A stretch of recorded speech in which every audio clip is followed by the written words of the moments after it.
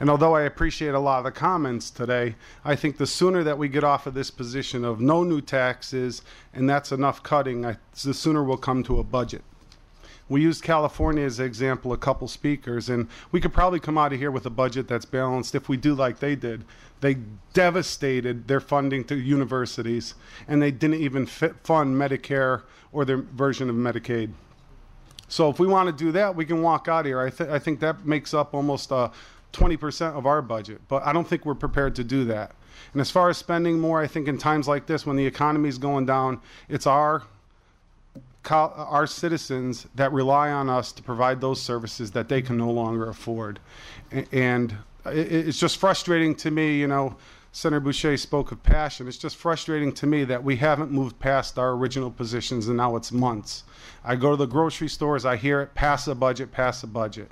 I can speak for my colleagues. I think on this, we're open to cutting. How much we'll talk about, and I think we've demonstrated that in our budgets, even though it's not our area, it's approps. But there's going to have to be some tax increases, and there's going to have to be some borrowing. So sooner or later, we're going to have to face reality and walk out of here, all of us a little bit unhappy on what the final product is, but at least it's a product that we all can live with.